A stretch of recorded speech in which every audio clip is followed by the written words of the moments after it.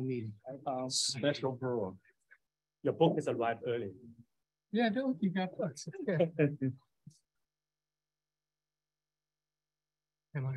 We good? Hi, hello everybody here in the room and on Zoom. I understand that we had something like 700 people signed up on Zoom around the world. So good noon, good midnight, whatever time it is, wherever you are.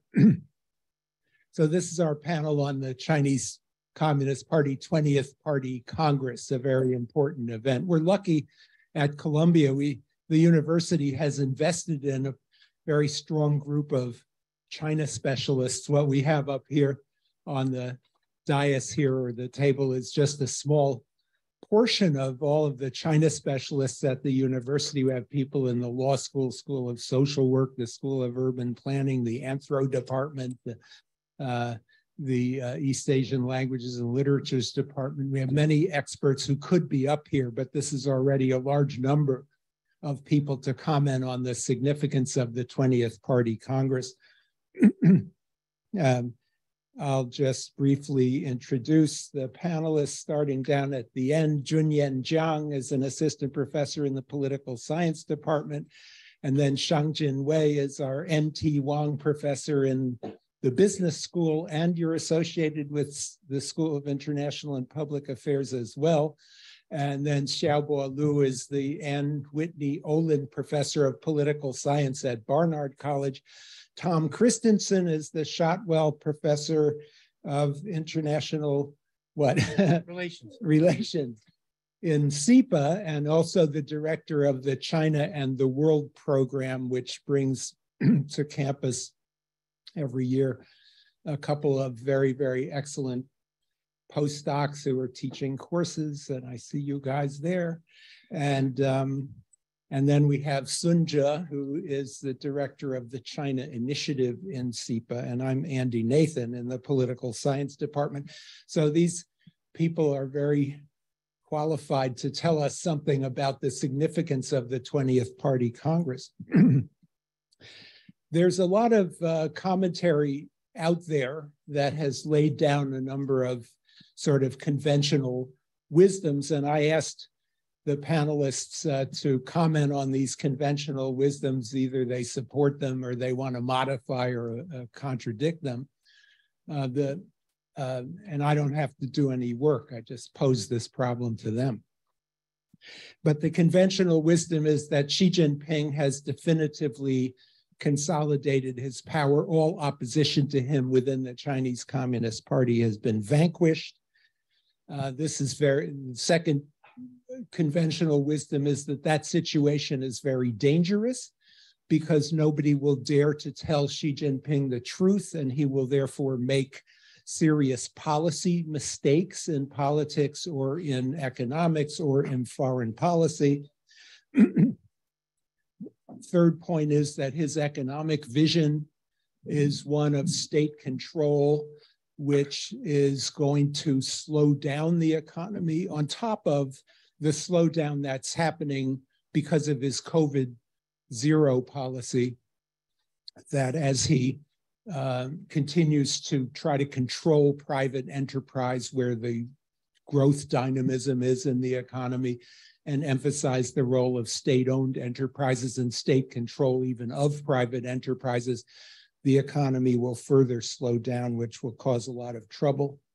Another conventional wisdom is that the US and China, in the West, we blame Xi Jinping for this, because of Xi Jinping's aggressive or assertive foreign policy, that the rest of the world has woken up, that the United States in particular has woken up, and that China and the US are locked into what will be a very long new Cold War, confrontation, competition of some kind that carries a high risk of war, although neither side really wants to launch an armed conflict, but there's a high risk that such a thing will take place.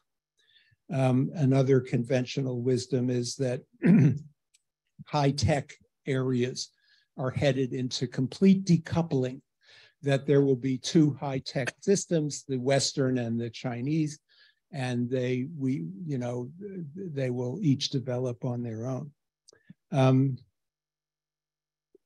So I want to ask the panelists to comment on these ideas and other ideas that they may have about the meaning of what has just happened. One thing we know in China is that sooner or later something surprising will happen, but we don't know what it is. And we will see. That's what makes it surprising. Yeah. It's surprising because we don't know what it's going to be. So I'm going to be surprised by what my colleagues on the panel have to say. So we'll start with Junyan. I'm going to, we won't have that much time for questions, but I'm going to monitor the Q&A button on Zoom. So people who are out there in the world can submit your questions on the Q&A button on Zoom, and people who are in the room will be able to raise your hand after the presentations, and there's a mic here. So I'll call on a few people in the room and I'll pose some of the questions from the Q&A to the panelists after they make their short presentations. So we agreed we would start with politics. We'll start with Junyan and Xiaobo, and then we'll go to econ. We'll ask Shang-Jin to give his remarks, and then we'll go to foreign policy with Tom on general foreign policy implications and Sunja on US-China relations in particular. Thank you, guys. So Junyan, over to you. Sure. Well, thanks, Andy, for organizing this and putting us together. Initially, we intended this to be a relatively small event, but look at where we are. Well, that tells you how much of interest that people have in this in many ways, a historical sort of events, right? So I work on domestic politics. So, most of my comments will be about domestic politics. And actually, I think on that, I don't disagree with the conventional wisdom that much. I think the conventional wisdom has sort of some insights on that. But I'll add a few things. Right? So to me, I think the most interesting and sort of important thing that emerges from the 20th Party's Congress is that at least at the sort of elite level, we're observing a very interesting transformation in terms of the role of the Politburo Standing Committee. It's a fundamental governing institution that the party has. So, so what do I mean by that? So historically, if you think about what the Standing Committee does, right, it usually has two roles. One is that it is a sort of institution for power sharing. Right? So this is a venue at which all the interests, factions, cliques, groups within the party, right, get representation, right, and get recognized and acknowledged, right, by having a seat at this what is basically a power center, right, of the party. So that's one function of it. But at the same time, it is also an institution for governing. It's a it's the highest decision-making body of the party, right, where some of the most consequential policies for this country were made. Right? So historically, when designing an institution and sort of trying to figure out who to appoint to this institution, there has to be a balance between these two priorities, right?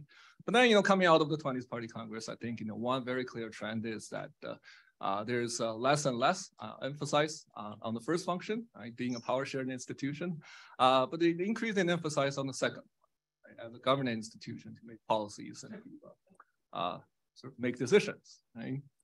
So in a way, this is almost like a transition from a sort of Leninist style institutional power sharing to presidential cabinet, if you will, right? Where aside from the president, every other member of the cabinet basically serves as the interest of the top leader, right? And they can be appointed and disposed at the pleasure of the person who's actually in charge, right?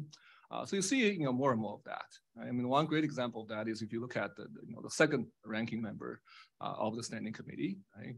Who are usually the premier. Right? Throughout the history of the PRC, the second member, usually, someone with an independent power base, a different line of has a different line of followers, right? A very different background than the sort of actual party leader, right?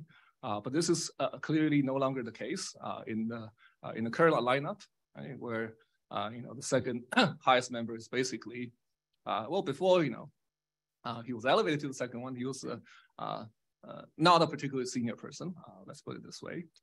Within the party, and also, he is sort of very much on his advancement, right, to the blessing of Xi, right?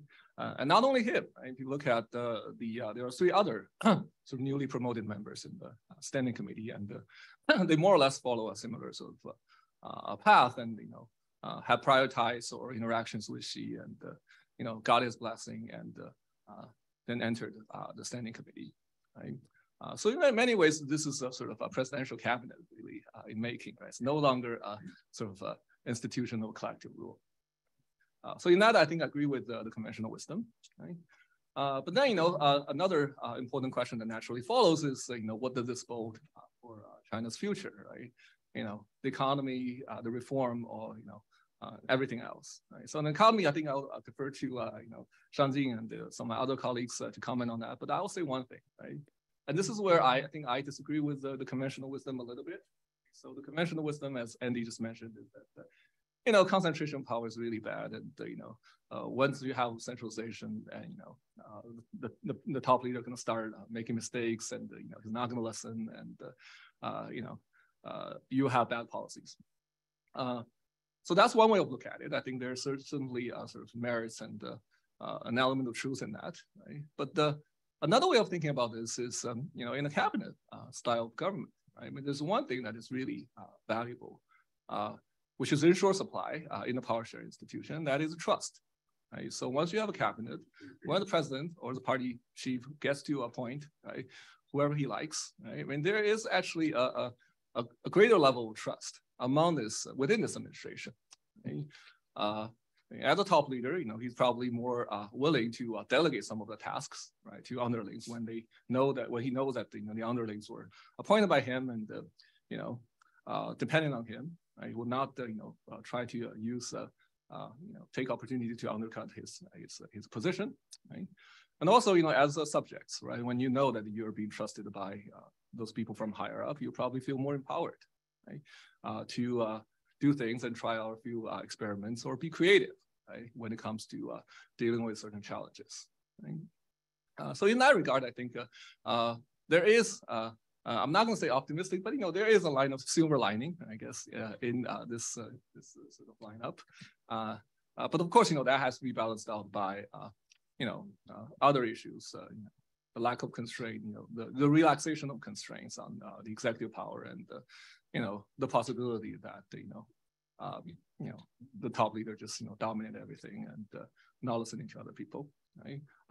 But overall, I think a lot of things are still sort of very much open-ended, right? This is just a very different way of governing that we have not seen in China for a fair amount of time, and there's a lot of possibilities in what follows. So that's all I have. Thank you. Andy, thank you very much. If I have to use one word to describe this whole party Congress and its aftermath, is continuation. And in fact, leading up to the Congress, 20th Party Congress, we've seen a lot of those predictions, and a lot of it, really based on wishful thinking.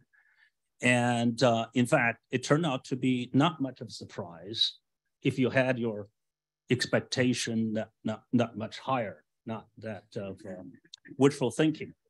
Yeah, in fact, one could say that this party Congress leading up to it is, compared to previous ones, as the least power struggle, horse trading, and jockeying. And indeed, the process, as now we know from official media in China, that the process started over a year ago, last spring. And so it's both in terms of the party Congress serve basically two purposes. One is the major personnel, the top elite echelon. And the second is the major policy evaluation of the past, 5 years, in this case, 10 years, and then looking forward to the next 5 years or 10 years. So in both of these areas, in personnel and policy areas, I don't find anything that much a surprise. If any surprise, I think there's a little bit of that, how much the process has not been affected along the way by a more pressing challenge, that's the COVID endemic or pandemic, how the exit strategy and policy for that, and how much it affected in recent months both the legitimacy and, in fact, in terms of its in the future personnel performance. So the fact that the 7 members, all 7 members of all 6 members of the or at least 5 maybe of the party of the Politburo Standing Committee are so-called loyalists of Xi, and not surprisingly, and a couple of them actually had not have a very stellar performance, if you will, because I will talk a little bit about performance legitimacy a little bit later. And both Li Qiang and Cai Qi, who led the 2 big metropolitan areas in China, especially in the case of Li Qiang, who in the well-known now Shanghai were faced with this huge problem and backlash of the lockdown. And but then Li Qiang has probably already decided that he moved up to the standing committee and possibly take over as the premier. So in that sense, that the process really been long decided, so that obviously that in terms of personnel, it's not a whole lot of surprise. What that all mean? Right, Andy asks us, if there's any unconventional wisdom. I don't offer. I think the conventional wisdom is wisdom after all, and in fact, I would actually a little disagree with Junyan's analysis of this Politburo's role being elevated to something like a cabinet. I don't think it will be, because it would be what's interesting about the Politburo 24 members is that it does offer a much better educated, some of the younger top elite, maybe 5 years beyond the next, beyond the next 5 years, they may be, some of them may be elevated into that. But in terms of their power, in terms of authority within that, as a member of the Politburo, I don't think there will be any major changes from the previous 10 years. In fact, the continuity in terms of the party Congress itself is also reflected in the kind of the media reporting, and in fact, reflected in the party report itself, political report itself. Notice the term used, new era, right? The new era, 新时代, is being used quite often. Now, here's a little surprise. I thought new era referred to from now on, the new era from 2020 on, 2022 onward. No, actually started 10 years ago. So the new era started 2012 when Xi Jinping first took over. So that here, again, that emphasized the continuity of the 10 years. And now let's look at the policy, major policy, domestic policy. Now, again, without much mentioning about the COVID pandemic, which is much more pressing as a policy matter, as a major policy matter in short term. And so the continuity of major policy, if you read the Politburo, the political report closely, you really don't find a lot of the actual major changes in terms of domestic policy directions. So this raises a very interesting question, given how the top echelon, that's governing council of 7 members, are all kind of basically, as the conventional wisdom suggests, that really there's no dissent, there's no opposition. And so even different opinion may be hard to be reflected at the very top. Then the question is, what kind of legitimacy will the party rely on, will the regime rely on, right? Because in the last 30 plus years, since Deng Xiaoping started the reform and the and opening up. Obviously, performance legitimacy plays a huge role in maintaining the regime stability, right? The other two, I would also mention a little bit, are control and a strategy, effective strategy, basically separating the central from the local. Those three aspects I see as a key part of Wang, of maintaining regime: performance legitimacy, control, and central local, kind of dividing up the central local. You know, at the point of necessity, the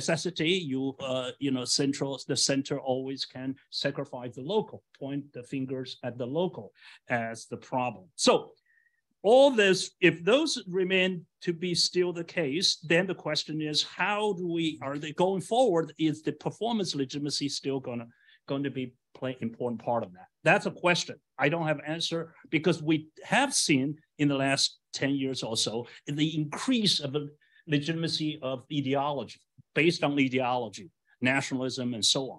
And of course, plus control.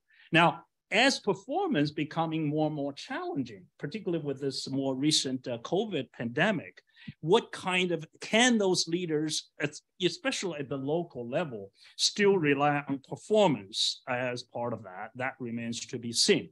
So going forward, as I see those three key part of the maintaining stability of the regime, legitimacy, that's a questionable, that may be something to look at. Control, that simply will be increased with all the high tech and the surveillance technology.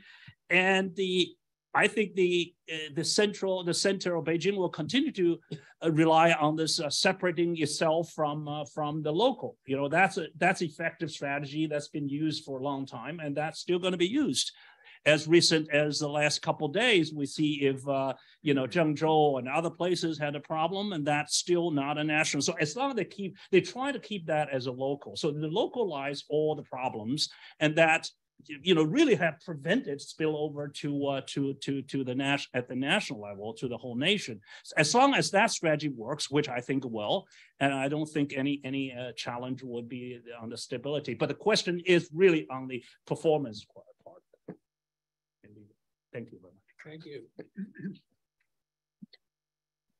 Next is Shang-Jin.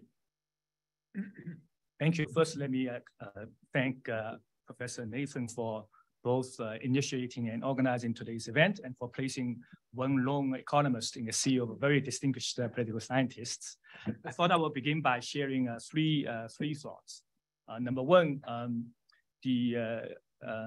one potential advantage of a highly centralized political system is that if it sets its sight in the right direction, it can potentially mobilize resources very quickly and move in that direction very quickly.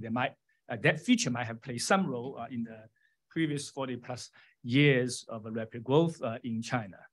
On the flip side of the same feature, if the government sets sight in the wrong direction, the feedback process may be very slow, and it might take much longer to do course correction. And perhaps the COVID policy is a very good illustration of both sides of this feature. So let me read you some numbers. I'm a number person, so looking at the foreign direct investment into China, a very important piece of investment in, of China's overall investment picture. So in 2020, in the first year of COVID, foreign investment going into China, mainland China, was $149 billion. How big that number was? In the same year, US, the leading destination for FDI was $151 billion. Essentially, it was a statistical tie between mainland China and the US. FDI in the same year going into Hong Kong was $135 billion. So if you combine Hong Kong and mainland China, it's quite a bit bigger than the US. So that's 2020, the first year of COVID. In 2021, last year, where vaccination has been rolled out and very successfully in various countries, US FDI going into US shot up to $367 billion. compared to China's $181 billion, less than half of the US. And Hong Kong, sorry, $149 billion, less than half of US. If you add FDI into Hong Kong, $135 billion. Some of mainland China and Hong Kong will still be quite a bit of lower than that of US. And presumably, the number for this year has not come out. Presumably, the gap between US and mainland China plus Hong Kong will even be bigger.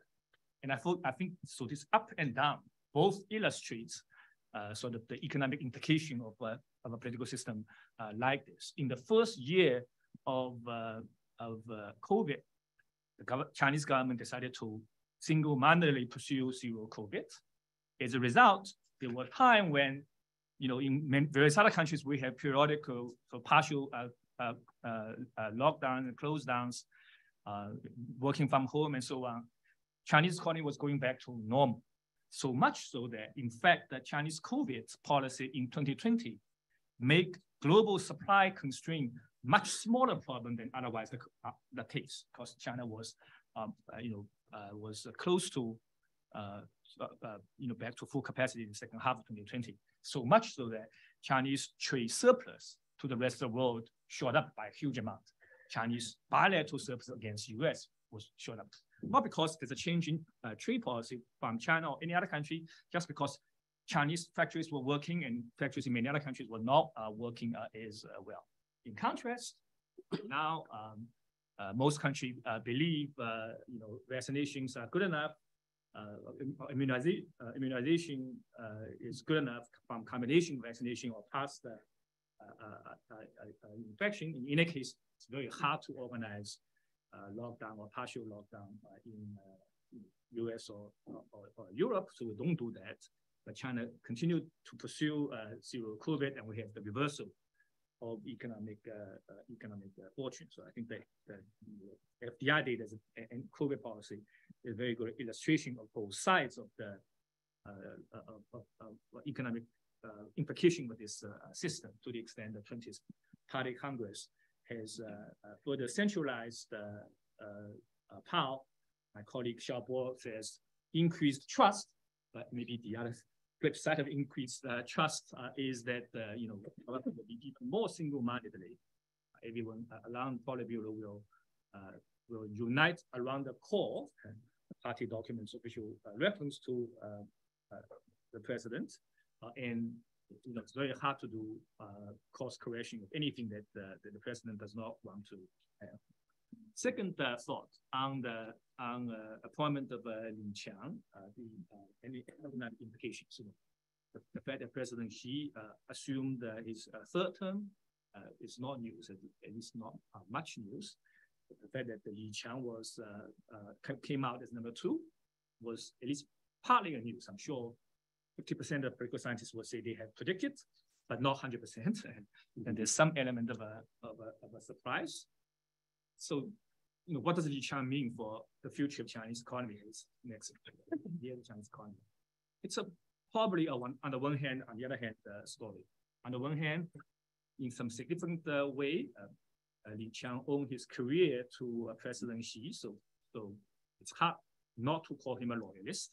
On the other hand, if you look at his background, before the current appointment, he was the #1 official of Shanghai, one of the most dynamic financial and commercial center of China. And before that, he was governor of Zhejiang, another very dynamic part of Chinese economy, known for very vibrant private sector economies. And as a governor of Zhejiang, he championed for private sector development in Zhejiang. As #1 official in Shanghai, he helped Tesla and various other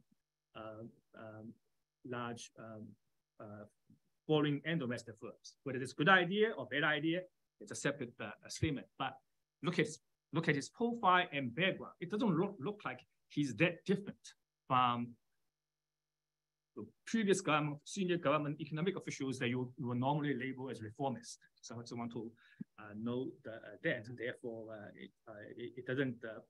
This appointment by itself does not necessarily signal a change in economic direction. That's the second point. The third, last point is about I want to pick up on Professor Nathan's point about surprises. There's always something coming out as a surprise going down there. So here I want to recall for you the wisdom of Wall Street Journal. So Wall Street Journal, everyone know what Wall Street Journal was founded in 1889. So in 1989, for its centennial edition, the wonderful, wise, and clever people of Wall Street Journal's editorial board decided to publish an article about world economy, in particular trying to forecast for its readers which countries will be future growth stars, which countries will be future growth disasters. So if you're investors or business managers, you can adjust your strategy accordingly. In that centennial edition, that's the second half of 1989, Wall Street Journal predicted that Zimbabwe will be a future growth stars. Among its list of countries that will be future growth disasters, China was very high on that list. Now, Wall Street Journal may be lucky getting Zimbabwe right. I don't know. But the thing is, I guess, even though we don't really know what surprises may be, it's actually very hazardous to make forecasts based on what you think is what's going on in the current economy. Had China turned out to be an economic disaster, so China, of course, not only didn't grow just as an average country, grew substantially faster than not just an average country, but virtually every other large economy or every other mid-sized economy since Wall Street Journal's article. So had China turned out to be a growth disaster, many people will come to say, see, I told you. I know exactly the reason why China was not doing well. We know so many reasons for why China would not be doing well, right? So that with that story in mind, I was often remind myself that perhaps this is the point when conventional wisdom may not be wisdom sometimes. That we want to be a bit cautious about projecting too much from what we are seeing today, what we are knowing today, into future. So let me stop here. Thank you.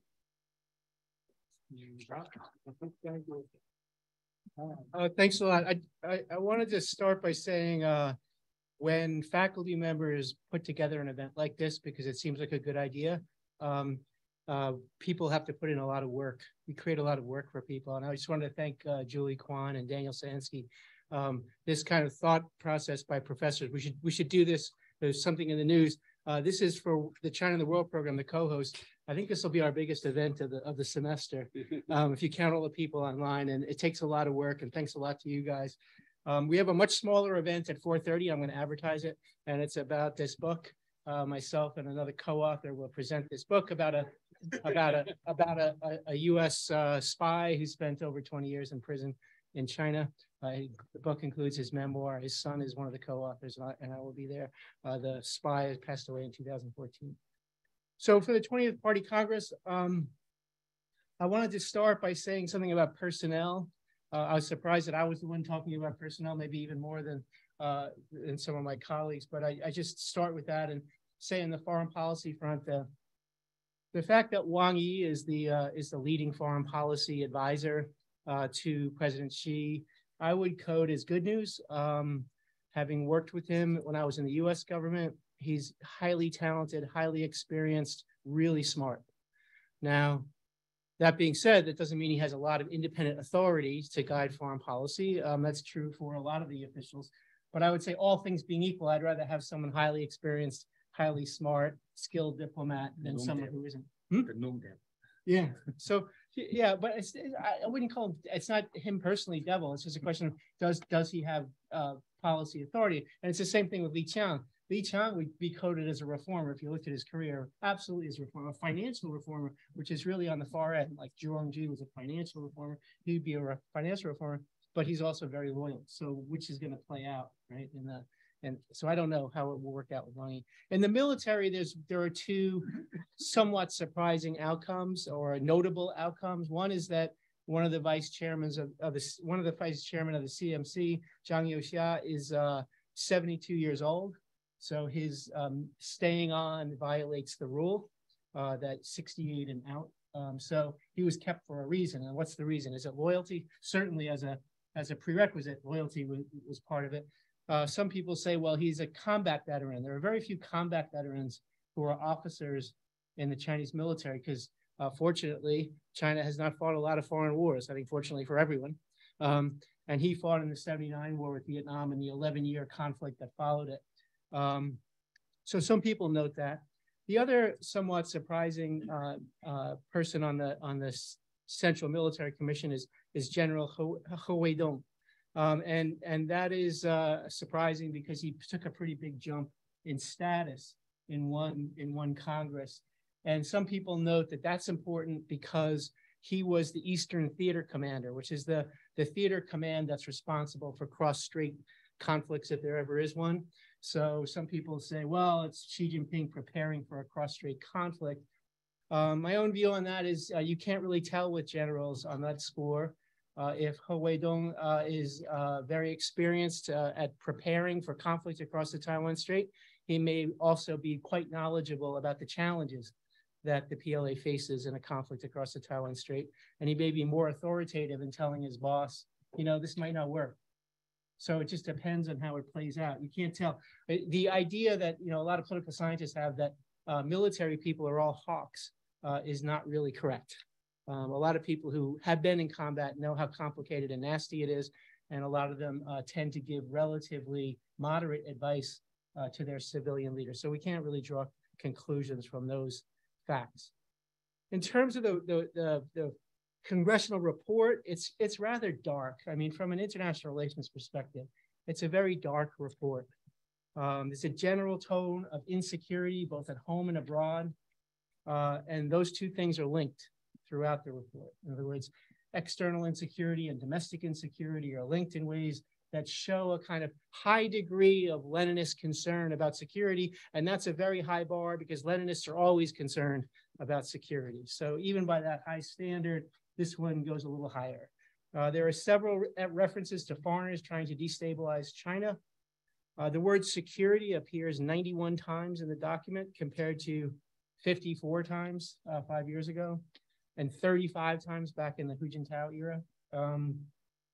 There's stark language about economic efforts to isolate China and hurt its development, which feeds into some of the domestic policy choices that China is likely to make on tech and other issues in the future. And there's reiterations specifically to the need for more self-reliance in the tech sphere. There are these slogans in Chinese foreign policy that a lot of foreigners watch, and I know a lot of people in Washington watch it. I have my own take on it, and I'll tell you in a second, but let me say what the slogans are and how they're not disappearance, but they're watering down in the current document. Current congressional report seems concerning to some. One is peace and development, which goes back to Deng Xiaoping era. This was always called the keynote of the times, and it is not called the keynote of the times in the contemporary report. It's peace and development are lumped in with other much more concerning trends. And the other is the period of strategic opportunity. Particularly in the Jiang Zemin era, but I believe it started before him, the argument was that China was in a period of international peace and development, and therefore there was a period of strategic opportunity where China could really focus on building national strength at home in various ways and didn't have to worry about large-scale conflict in the near term. So people have latched onto that. In this report, it says the following, and you can see what I mean by watering down. Our country has entered a period of development. So there's the development. Our country has entered a period of development in which strategic opportunities, risks, and challenges are concurrent, and uncertainties and unforeseen factors are rising. So this isn't exactly a statement about all is well in the world. And as I said, there's several mentions of foreign interference in internal affairs to include both Hong Kong and Taiwan. The report says the following, quote, foreign interference by external forces in matters related to Taiwan. This was a phrase that was absent in the last Party Congress. So there's, again, more focus on these things. But let's look at the two big phrases, the peace and development and strategic opportunity, period of strategic opportunity.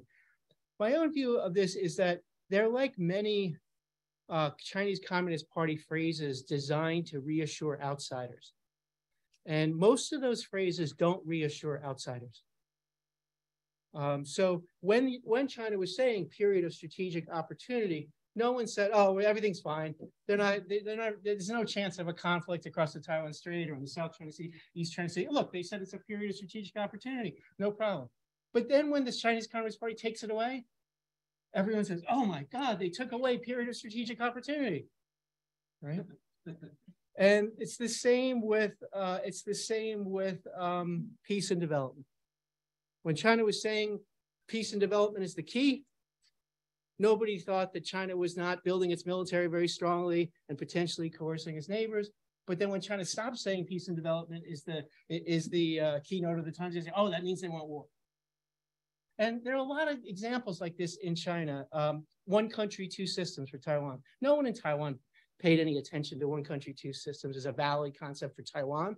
But if China stopped saying it, everyone would say, oh my God, they stopped saying one country, two systems, right? So it's either a neutral or a losing proposition, some of these phrases, but it is notable that the phrases have gone away.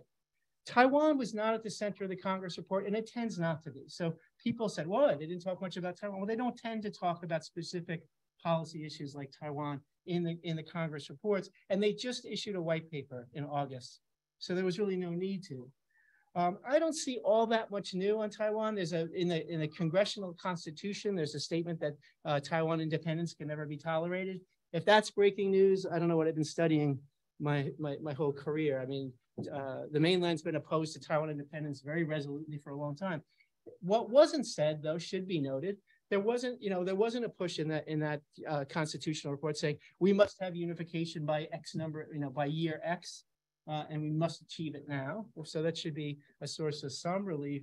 But the major concern, and I'll finish with this on Taiwan, is that the congressional report continues down this path that was pushed by Xi Jinping pretty hard in the last 3 years, which is that national rejuvenation is his main mission. And maybe this gets at Xiaobo's argument about the importance of ideology over performance legitimacy. National rejuvenation is the real goal, it's the real ideology. And unification with Taiwan is still linked to that. It's a little abstract how it's linked, which comes first. Is it a prerequisite? Is one a prerequisite for the other? Is the other a prerequisite for the first? But they're linked. And from an outsider's perspective, I take that I find that extremely concerning because the mainland is so patently unattractive to Taiwan that the only way you're going to get unification with Taiwan from the mainland's perspective is through coercion and force. The mainland political system, the repression on the mainland, all the other things we talk about are so unattractive to Taiwan that that's really the only option is coercion. So if progress must be made on unification, then the likelihood of conflict across the Taiwan Strait and with the United States goes up sharply, and that worries me. And I'll just end there, and thank you, Andy, for putting this together. Thank you to Julie and Daniel for making it happen. And over to my friend Sonny, my classmate and friends. I may just add one phrase that's quite important in foreign policy. Mm-hmm. That's the word 斗争. Yeah. Struggle. Oh yeah, dojeng came up a lot. Yeah. 17 times. That's very big, noticeable because in the past 40 years, in the last 10, 12, we really haven't seen that since time of Mao. Yeah, it's real Mao stuff. Dojeng is really Mao stuff, and that has a lot of. And I think it's a 300% increase or something like that. I can't remember the exact percentage. It was something like a 300% increase over 5 years ago. And 5 years ago wasn't exactly the most warm and fuzzy congressional report, right? So yeah, thank you for adding that. Dojeng, yeah, that's right.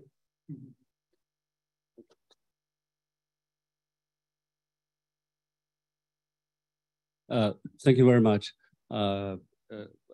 We all worry about the long Cold War, and so the biggest part in my mind is can we turn the clouds into rainbows? Something will happen, So I hope it's happened. Maybe next month, in about 2 weeks, President Biden will meet Xi Jinping at the G20s. I think they can work out something. After the 20th Party's Congress, Xi Jinping wrote a letter to the National Committee of U.S.-China Relations. He said that China is ready to stand by to begin to work with the United States to strengthen the cooperation. Actually, last September when Wang Yi came here, and in a private talk with some of these American friends, he welcomed American company to go back to China. He says we'll provide more favorable policies. And so I was Andy's students, he always told us back to 20, 30 years ago that you have to read between the lines and read behind lines. So what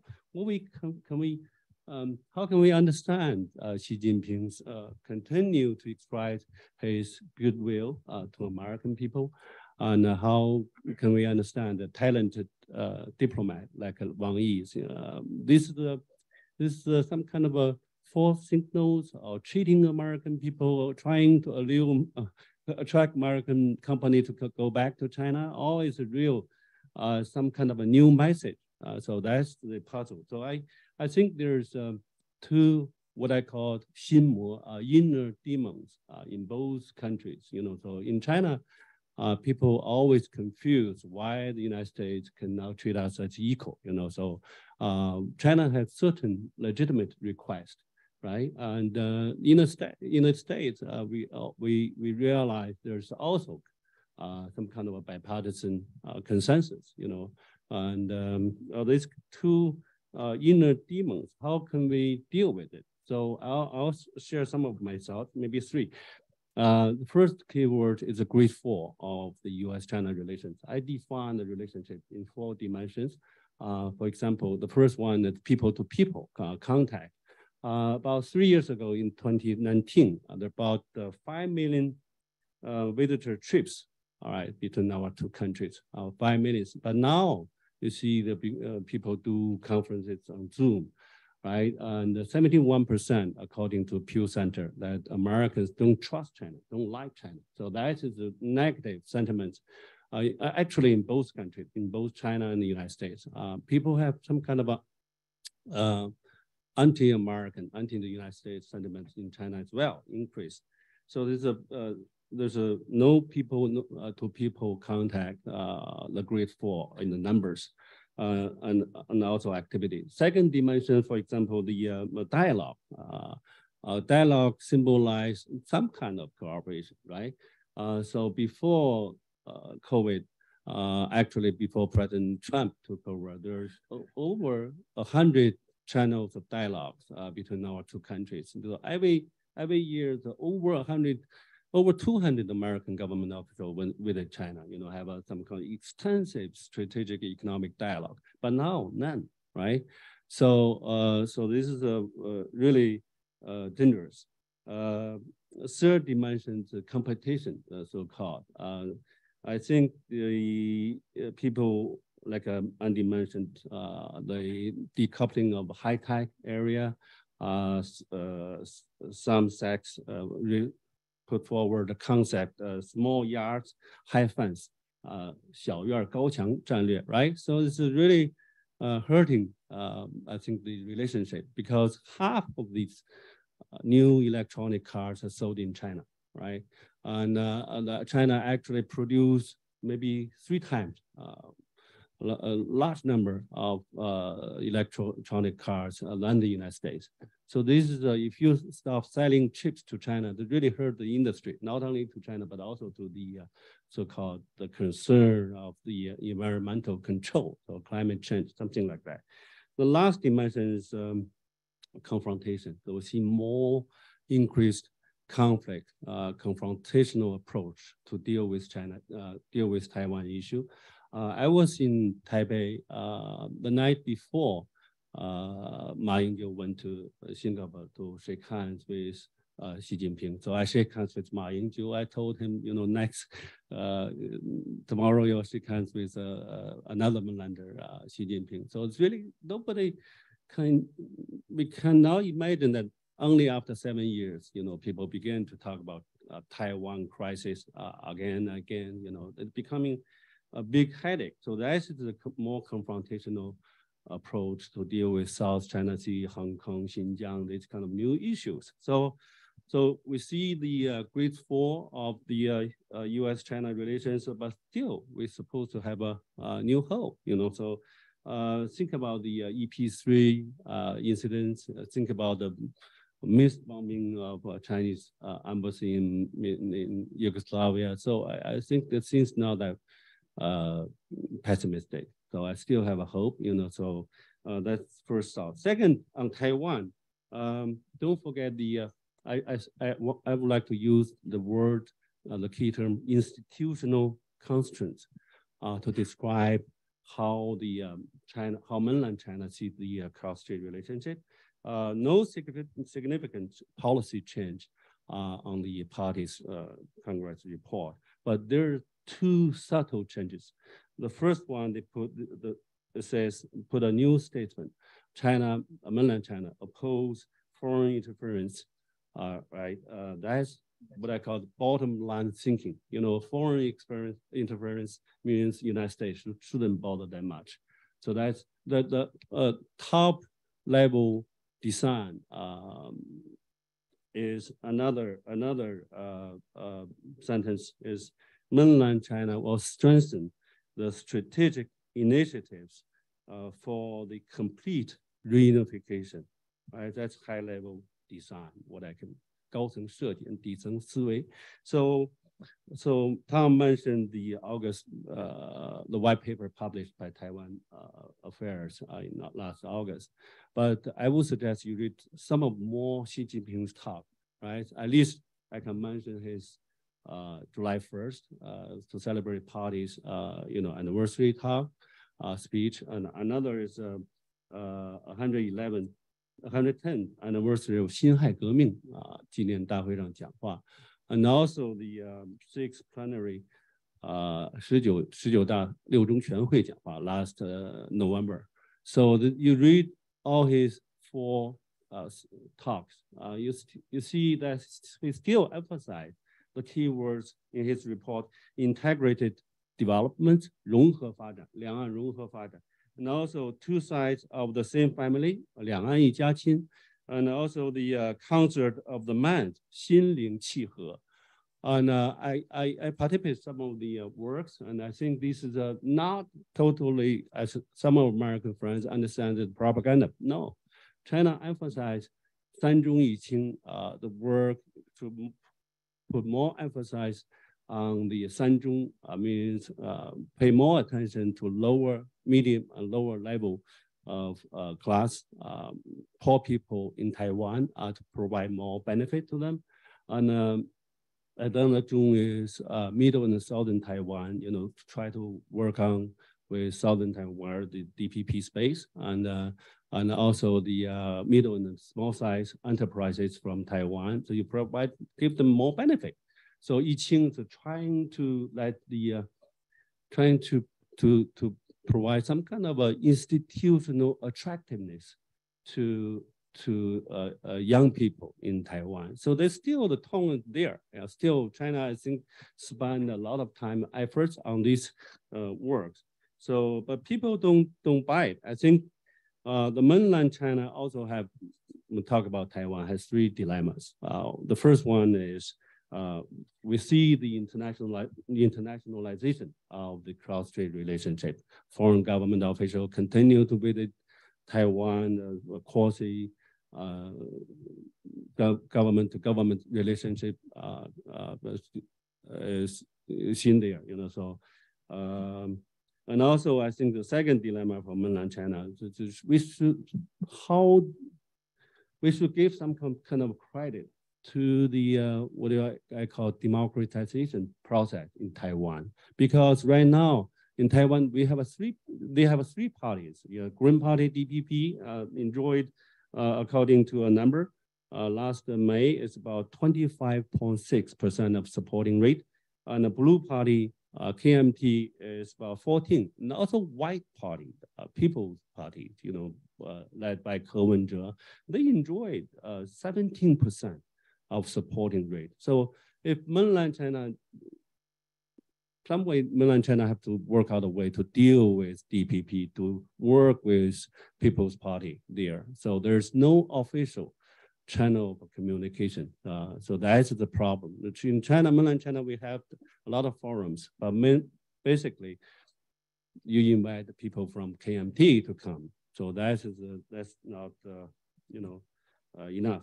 So the third dilemma, I think, role model of Hong Kong or even mainland China failed or not successful, at least I can say, right? So this is how can you plant hope, right, into Taiwan people's mind? So that is the biggest challenge. So after seeing that, I do see shadows of future in U.S.-China relations, and Andy helped me publish the article in Foreign Affairs. I outlined 4 basic views in China, right? And some kind of debates among our scholars, media people. How can we work with the United States? From the radical, very radical, the people said it's a fight of the century. China should prepare well. On the other middle, decoupling of the 2 markets. And also some people said it's useless. No matter how hard China try, mainland China try, the United States will continue to slow down the process. But there is another school of thought. Xi Jinping emphasized cooperation. 1,000 reasons or something like that. So don't forget, as Susan Shirk said, don't lose hope on Chinese people. So that's my. Another thought is really interesting. You study Cui Tiankai, the former ambassador's activity. Cui Tiankai, he had I quote, a very interesting quote. It says, 不打无准备之仗，不打无把握之仗，不打赌气仗，不打消耗战. So don't fight for. We shouldn't fight a war we are not prepared for, a war we are not sure of winning, a war of anger and attrition. 消耗战. And you see, I follow Qinggao's activity very closely. You check website. So he came here last July, and a lot of activity, interviews with different American media, right, and also a lot of meetings, governors, mayors, and of course they published articles saying why China opposed Nancy Pelosi's visit to Taiwan. But you study his Aspen talk. So it's really, I think he's a good soldier. Xi Jinping's good soldier. Follow his order. So what he represents, what Xi Jinping really saw, trying to improve the relationship. So I think time changed people's perceptions. Last year, when I was in China, I met a lot of people. People were so confident that China defeated the United States in 3 biggest battles. 3大战役完败美国. The first one is trade war, right? You see the increase. Last year, the trade volume, Shang-Jin, tell me if I'm wrong, the $750 billion. So that's why people gain some kind of confidence. Second battle is about battle-related sovereignty dispute, Hong Kong, Xinjiang, so some people, Chinese people are confident. Third is COVID policy, dealing with COVID. But I think time changed. Today, at least a lot of Chinese people begin to complain about the current COVID policy, right? So I think we should have some kind of hope, I'll stop here. Thank you, Andy.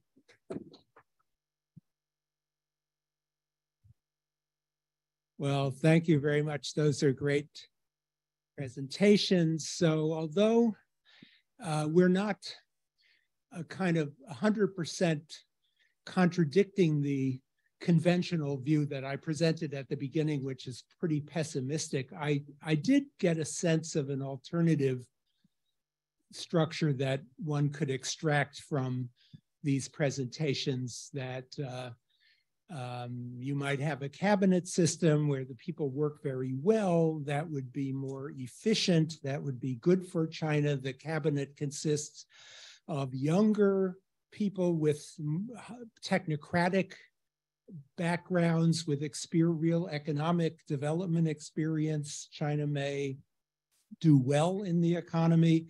the government may be more effective and efficient than before. And in that connection, nobody mentioned the anti-corruption campaign, but one could feed that in here that and if one views that it's been quite successful in disciplining the bureaucracy that was out of control under Hu Jintao and is now under control, that Shang-Jin said that predictions of disaster have often proven wrong. I mean, the West has been predicting disaster for China ever since, I suppose, ever since 49 or since 89. It's common to do that. Tom said the military are not necessarily hawks. Sunja says the combat veterans aren't necessarily. Okay. You know, China may not do something unwise in terms of picking a military battle too soon, and maybe China's so willing to cooperate with the United States. So there's potentially a more optimistic scenario here, which would raise the question of why we, if that's true, why we so much prefer the negative prediction. Is it that we need to encourage ourselves? Is it because we are have too little faith in the intelligence of the Chinese people and we think we're so damn smart? Eddie, let me say something on that along those lines from my students. And it's not from me. And this is a great thing about teaching. Your students ask questions that make you rethink things. So one student said, shouldn't it be a bunch of loyalists around the president? Because who else is going to take the risk of saying something critical? Like, this isn't working, boss. It's going to be the person who the boss knows is not trying to replace him. So he may get better advice from people that he fully trusts than he would. That's one question that was just raised to me. And the second was from a kind of realist perspective, which was Americans should be glad that the gloomy, pessimistic predictions are all right, because that means China won't grow as fast. He'll get bad advice. He'll have bad economic decisions. And our greatest potential rival in the world will be hamstrung. And isn't that better than having a stronger, efficient, well-governed potential rival? And those are the questions they asked, and I didn't, have very quick 30-second answers. I mean, I have my own take on those things, but I just throw them out there for the audience. So let me take a couple of questions off of the Q&A from the Zoom people, and then I'll come to some of you. And if you would, anybody who wants to ask a question here, line up at the mic is the quickest way, I think, for us to do that. I'm sorry, it's not too efficient, but we have to have you speak on the mic in order for the Zoom audience to hear what you have to say. So there are some interesting questions in the Q&A. So one I'd like to read is, thank you for this wonderful presentation. I'm wondering if the panelists, and by the way, I think what we should do is just have one panelist answer one question, just for the sake of time. So I'm not going to say who should answer it, but you think about whether you'd like to answer it. Could somebody answer this question? What do you think was meant by the concept of Chinese modernization, which is discussed in the CCP's report for the very first time? Are they envisioning a different model of modernization in some way? And another question off of the Q&A, a few people have asked, what is China going to do about Taiwan? I guess that Sunja has more or less given an answer to that. If anybody, and I heard your answer to be that they were going to continue to try to win Taiwan peacefully through economic ties and talks with political parties. And I mean, a pervasive view in the West is that Taiwan has already made up its mind irreversibly that it doesn't want unification, and so a peaceful resolution is not possible anymore. And there's a question about legitimacy from Malaika Robinson in SOAS, and she's asking whether we think that if the optimistic scenario is true, that this Xi Jinping system is more stable and highly performing, will that enhance legitimacy of China and its international prestige. And I would add to that, oh no, I wouldn't add it. There's a person who has asked it here, Alessia Lefebvre from Paris is asking us, who have been the winners under Xi Jinping in the 10 years? Who are the supporters? And to that, I would add, who are the opposition? So if we slice and dice the Chinese population, who supports Xi Jinping? Who is tired of Xi Jinping? Who's tired of lockdown? Who's tired of thought control?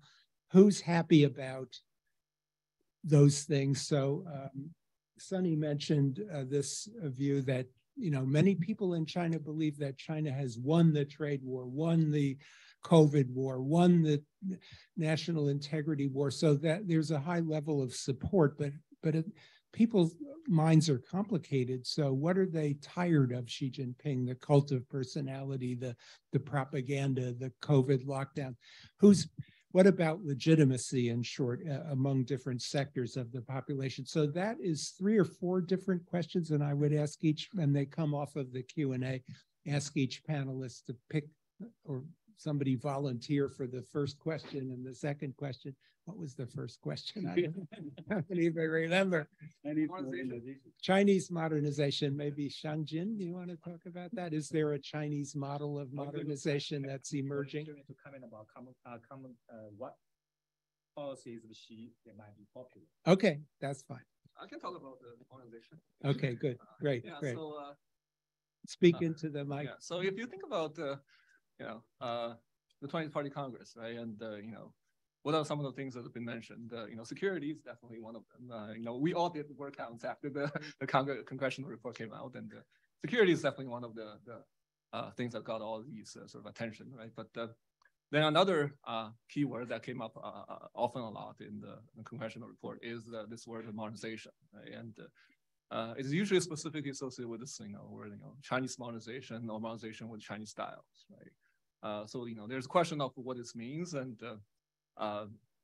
what it entails, right? But my sense of reading these congressional report is that usually these are not like definitive answers that they will give in these reports. It's more like open-ended essay questions, right? So every time when there's a party congress and there is a general sense of something that's important, right? And then the leadership throw out a few words, and then there will be like researchers, think tanks, and scholars working on trying to enrich or to sort of expand on that concept, right? And a lot of these sort of interpretations will later on be incorporated in the sort of next round of policy documents, right? So my sense of that word is that it is something that the leadership, at least some people in the leadership, are paying increasing attention to, right? For obvious reasons, right? If you think about who makes policies, or who sets the direction of ideology, and at a higher level these days, and those are people who were very active in the 80s, right?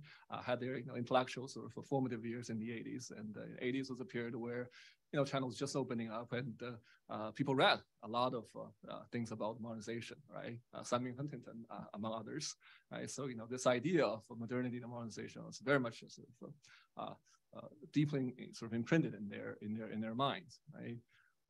And also, I think this is also sort of the flip side of the insecurity, right? Because another thing that came up a lot in the report is you see that the words like world, globe, international, also came up much more frequently than for instance, what you will see in the 19th Party Congress, right, report, right? So I think there is a sort of so if you think about the China's like foreign vision or vision of the international order, there are two sides, right? On the one hand, there is this deeply seated insecurity, the sense of perception of threat, basically.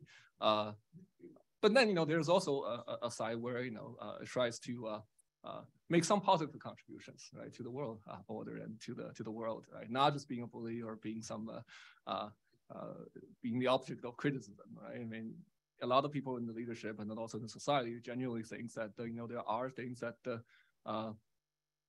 not just sort of manufacturing goods, but ideas and values and visions, right, that this country can sort of put on the table and for others to learn, right? I mean, so a lot of this also went into this idea of Chinese style modernization, right? So, because if you think about it, this is a very unique experience of modernity. Right? I mean, this is not something that this is very different from what has been experienced in the West and also among the developing world. And this is one of the first and very large scale, right?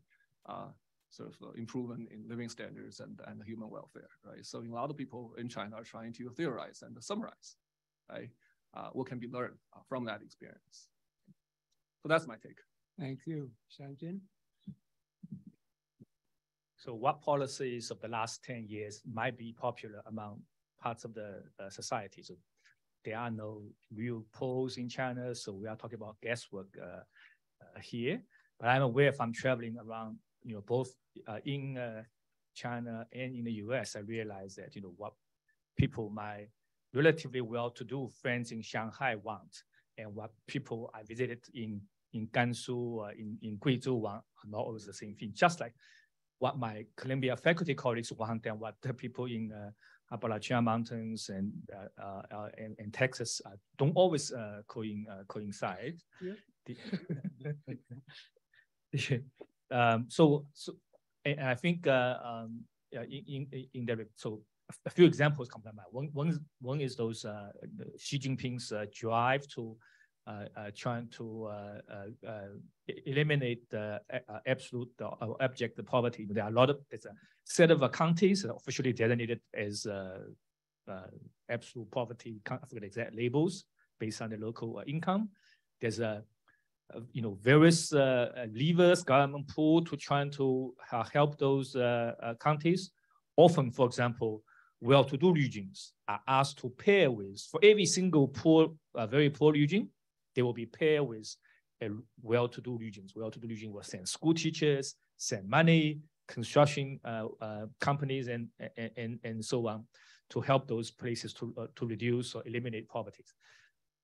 The way the poverty gets reduced might not be the most efficient way to do it, might not be the model that World Bank will promote around the world, but could very well be popular among segments of society. Similarly, measures tightening the regulation of high-tech companies, digital companies, including the suspension of Ant Group.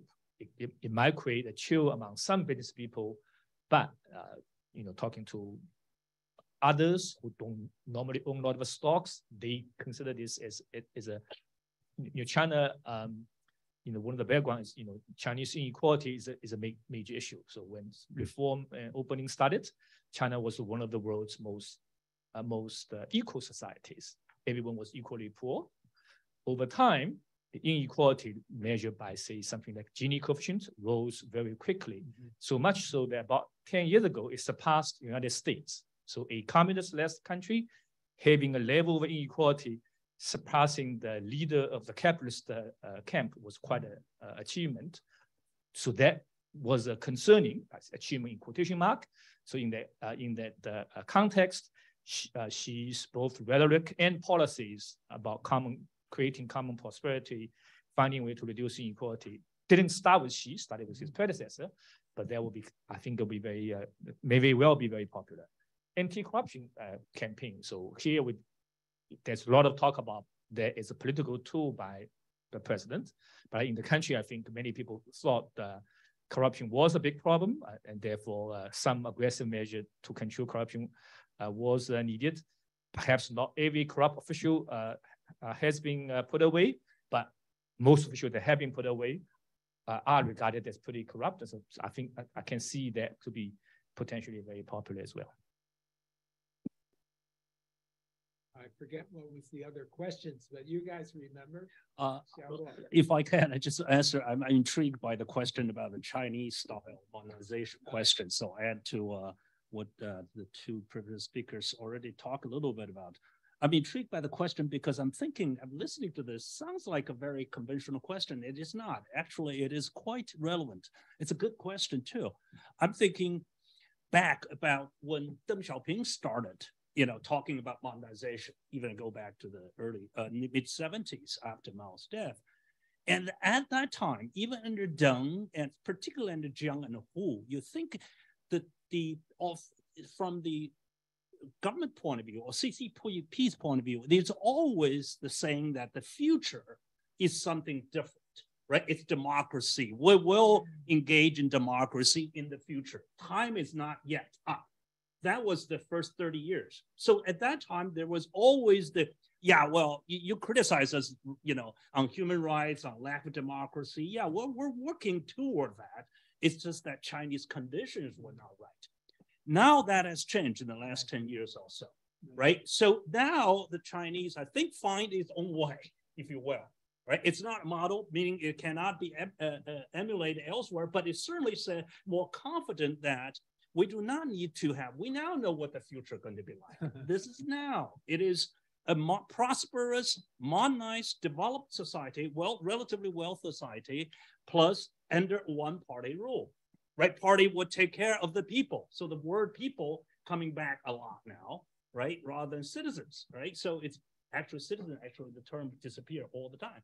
And now almost doesn't exist. It's people. It appeared over 100 times in the new, so people being used. Who's the people? Everybody's a people, right? So we're taking, and also the term self-confidence appeared more than peace, more than fairness, which has appeared self-confidence 9 times. So meaning that the Chinese, I think, the CCP now regards that they already find the Chinese way of modernization. So to answer your question, Andy, about the pessimism or or pessimistic or optimistic, it depends what your criteria, what expectation is. If you expect that Chinese regime to collapse, to change, or to democratize, you'll probably be very pessimistic.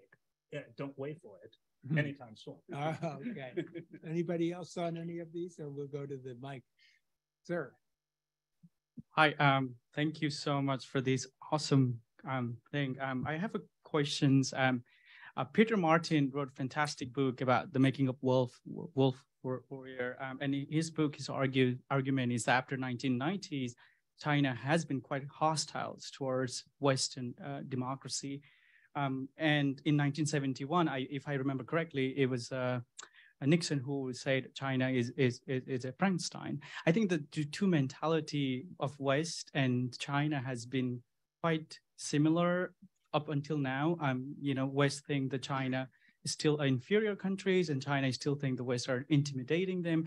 In that sense, if I were to be theorist, how would you see the compromise look like? If the both are very hostile to each other, how that look like? And another question is, I think Professor Shang-Jin argued that America do not treat China equally. What would that look like, right? How would you argue? How would you like America to treat China equally, and what does that look like? And my third question is, I was recently listening a podcast, and there was an ambassador from US in China, and he makes a lot of argument about isolationist of Chinese behavior. I'd like to hear from a Chinese colleague, what are your thoughts on that? Because you guys keep saying that China has been quite isolated in terms of having a diplomatic conversation. Thank you. Thank you. Sunny, do you want to answer this, or Maybe more. want to take more questions? Okay, let's take a few, and then we'll answer a few. Yeah. So that one goes to you. Now, who? Okay, so again, I just want to echo, thank you so much for this talk. It was so interesting. I am really curious about the panel's thoughts on Hu Jintao's forced removal, and also the in addition to that, the Li Keqiang actually tapped him on the back when he left, which I thought was very interesting. So Junyan, you can answer this one. I just wanted to what happened and why? Yeah, why? Yeah, basically that's my question. And I also wanted to kind of use that example to push back on the panel's thought of continuity, because in my personal opinion, the removal of Hu Jintao is not continuity within CCP's business as usual. And especially Li Keqiang is also not business as usual, because he's at that age where he should be, but he's not. So I just wanted to hear what you guys wanted to say. Thank you. Okay, let's take two more. Yeah. Okay, thanks. Thanks for the presentation. I'm Yue, the second-year student in Columbia SIPA, and I was a journalist from CCTV. And I have a question. So it's really understandable that the market will not have confidence seeing the questionable data sometimes. Let's have Shang-Jin answer this one. Yeah, and seeing the Hang Seng Index actually drops dramatically. So how long does it take the market to regain the confidence? And I know it's just the expectation. And how do you think the policy will cater to the market? Thanks. Thank you. Muhan? Hi, so my name is Muhan. I have two questions. My first question is about perception and understanding. So I think it's very interesting to see that, Roosevelt served 4 terms as US president, but he is considered one of the greatest presidents in the US history. But Xi is only trying to serve 3rd term. So far. And talking about wolf warrior diplomacy, Until the 5th term, then we'll talk again. It might. So for wolf warrior diplomacy, I think the Chinese wolf warrior diplomacy has been much lambasted. But if we look at the rhetorics or the actions by the US State Department, that is much more aggressive and much more kind of demanding. And talking about, military expansion, talking about ideology. So, the Chinese turn towards the left has been very much characterized as a turn towards becoming a Marxist, Leninist state. But, Biden has framed the US-China competition as being existential for the Western Bloc. So do you think there's a clear double standard here? Do you think this is helpful in understanding and managing the US-China relations? We better go, and thank you. I know you have another question, but we don't have much time. Sure, so yeah. Let's get those answers from people, starting with maybe Junyan. What happened? That's a tough question. Tough question. Yeah, so who's exit? I don't know. I mean, I know as much about this as everyone who has a Twitter, I guess. Let's see. But, of course, in the party Congress that, has gathered so much attention and with so much sort of eyes on it, and you would imagine that an unanticipated sort of drama like this will obviously receive a lot of attention, right? But then sometimes I think, at least my personal interpretation is that the simplest narrative is probably the most likely ones, right? And in this case, it will be something like, he who is in advanced age and he seems to have some issues with deteriorating sort of physical and mental capabilities, and maybe something came up during that meeting, so he had to leave, right? And so that seems to be like the most simplest and most straightforward explanation. I mean, of course, other people have other thoughts, and there are more sinister and more sort of conspiratory sort of interpretations out there. But then, if you look at how this event was covered in the official media and afterwards, right? I mean, whose names still appear, and so far it doesn't seem to be the case that there's a lot of sort of power struggle or follow up on that. So I would actually go with a more simpler explanation as long as before any substantial evidence, new evidence arises. Right? And also one thing I would add is that if you think about the culture of the party, right? And also this whole emphasis on traditional culture, right? That the party tries to incorporate. This is a party that puts a lot of value on respecting the elderly. Right? I mean, in the funny thing is in the party Congress, who is actually not the oldest person on there. There was also Song Ping there, who was already 105. Right? So part of holding a conference like this is success of appearing successful in holding that party Congress is you invite all the elderlies and treat them well, and they all came here and sort of endorse you. Right? So she is very into that, I think. So this would definitely not be something that he would like to. This doesn't look like something that is he has already planned or premeditated, if you will. Right? So just to put that information out there. Right? Shang-Jin on finance.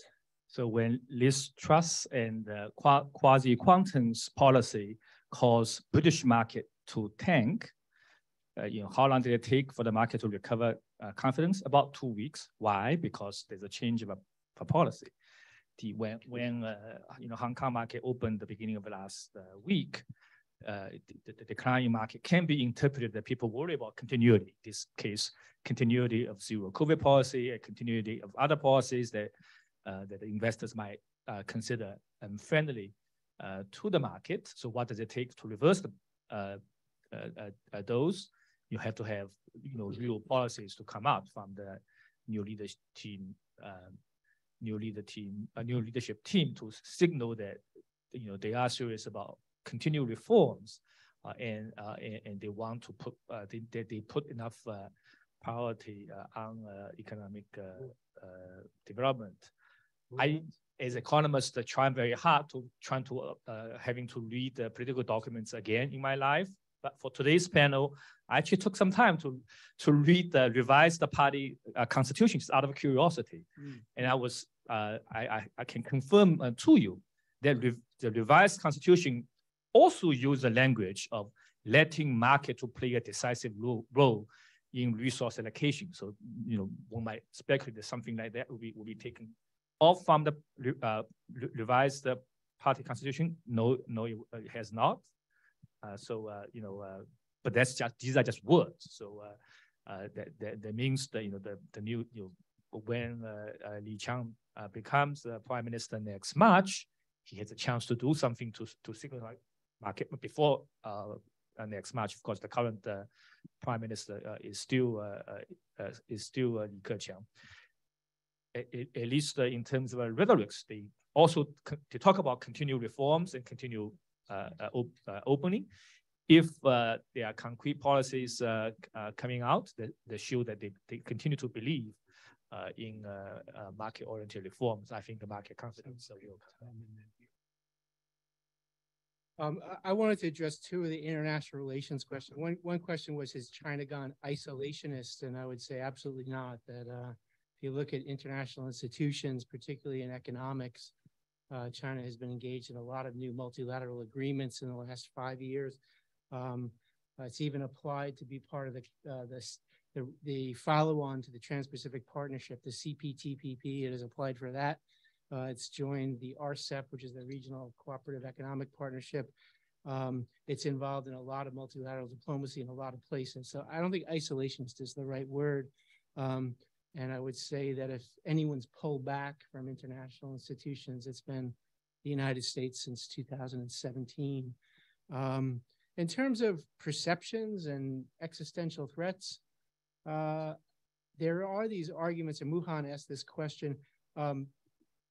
Some American politicians and some American executive branch officials have said that China poses an existential threat. China's rise poses an existential threat either to the international system as we know it, the international norms of the system, or to the United States itself at home. I think both of those are highly exaggerated, but I don't think they're any more exaggerated than the language in the 20th Party Congress report about how foreigners are going to undermine and destroy China. That's been a running theme in Chinese Communist Party politics for a very long time, but it's gotten much worse under Xi Jinping. And if there's continuity, in terms of continuity, it's really continuity over the last 5 years, I think, or the last 10 years, not continuity going back to Hu Jintao. There has been some big change under Xi Jinping and the Chinese Communist Party. It's not, but there's nothing that happened at the Congress that looks fundamentally different than what we would have expected a few years earlier. I think that's what people were saying in terms of continuity. And Li Keqiang going, it's kind of predictable because he comes through a different system than Xi Jinping did, but not all that surprising. And this idea of existential threat, just say as an editorial comment, I think one of the biggest problems in U.S.-China relations is that both countries seem to lack confidence. I, as an American, do not believe the Chinese Communist Party poses a threat to my system if our system is well run and we are confident at home.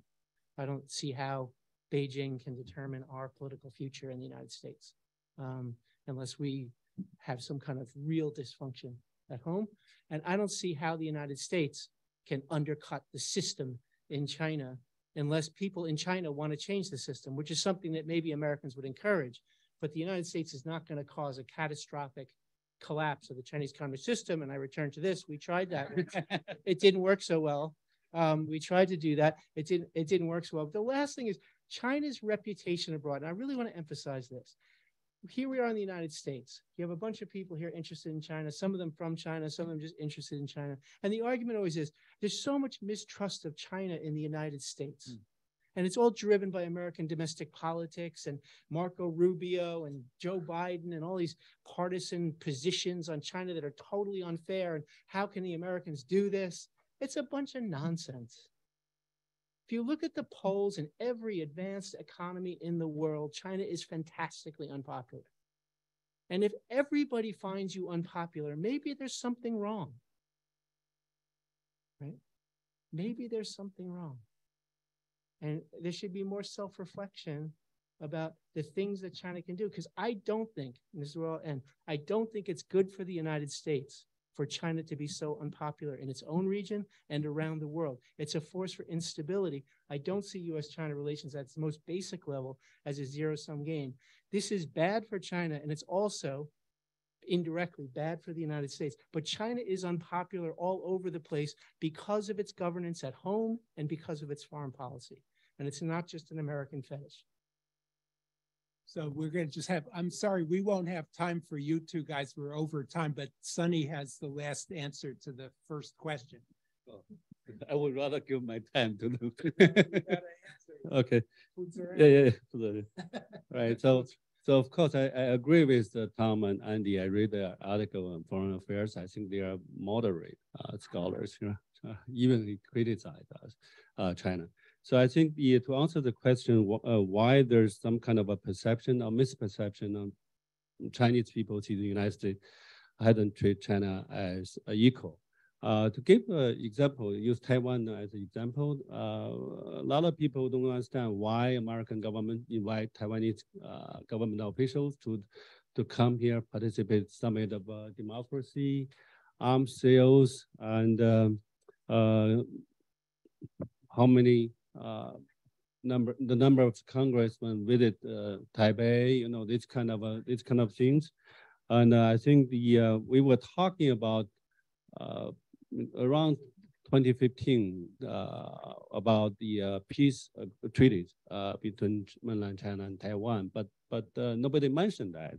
And now Vicky Xiao also and these students were the Taiwanese representative here in DC, and she graduated from Columbia, but she's more, I think, more radical. And so it's really something to do with how do you understand the concept of democracy. People see it some kind of as a skyscraper, very concrete, or some people see it as a cloud, as in different shapes. China still emphasizes all process democracy, still use the term 全过程民主. Sometimes we political scientists, we don't understand, so what is the 全过程, right? As the girls mentioned, so somebody will have to go out, from the big people's hall. We don't understand, but I'm afraid I cannot continue to comment because I plan to go back to China, right? So my point is, there's over the last 10 years, there's good and bad and ugly parts of the policy, right? I visited Xinjiang 5 times over the last 5 years, and Tibet last summer. In Tibet, I met 3 Columbia girls, graduate from Columbia, and they are trying to understand the growing independence consciousness of Tibetan culture. For example, right now you go to local museum in Tibet, there's usually they put the Chinese 博物馆, right? Chinese word 博物馆, and the English words museum. They're trying to work out, put third line, maybe Tibetan, right? Language. To them, this is some kind of a put Tibetan local culture into some kind of equal status with English and Mandarin. So that is really interesting, right? Tibetan language on Chinese currency. Tibetan language, yeah, Tibetan language. Yeah. So that's what I want to say. There's an ugly part of the policy over the last 10 years because a lot of you, I see overseas students here want to go back to China, visit China, but because of the COVID policy, it's very difficult, you know. So we want something changed.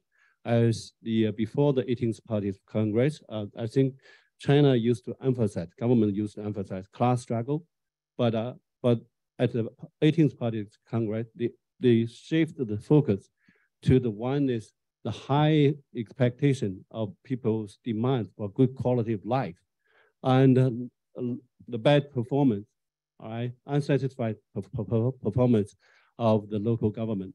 国家治理能力和人民群众对美好生活的向往之间的差距 as a new focus. This is not propaganda. I think these some people, some students are so young. So we remember the Cultural Revolution days, you know, when people emphasize class struggle. At least for now, people begin to worry about rich people deprived of the wealth, you know, some people ruin, come out of the country. But, you know, so, but I still have hope on China. Thank you so much. Thanks to the colleagues for great answers.